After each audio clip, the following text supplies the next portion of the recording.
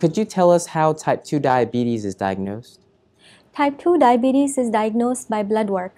In very early stages of the disease, since these patients do not have any symptoms, they are encouraged to see their primary care physicians once a year and have their labs done, as I mentioned earlier. If their blood sugars are 126 milligrams per deciliter on 2 separate occasions, that is diagnostic of diabetes. If their random blood sugar, meaning any time of the day, is 200 milligrams per deciliter and they have classic symptoms of diabetes, such as drinking excessive amounts of fluids, urinating profusely, or feeling hungry even after they have eaten, is also diagnostic of diabetes.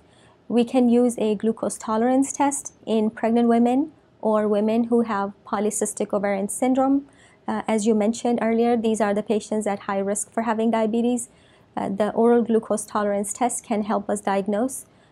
Recently, hemoglobin A1C test was added to diagnostic tests. Hemoglobin A1C is your average blood sugars over 3 months, and an A1C of 6.5 or greater is diagnostic of type 2 diabetes.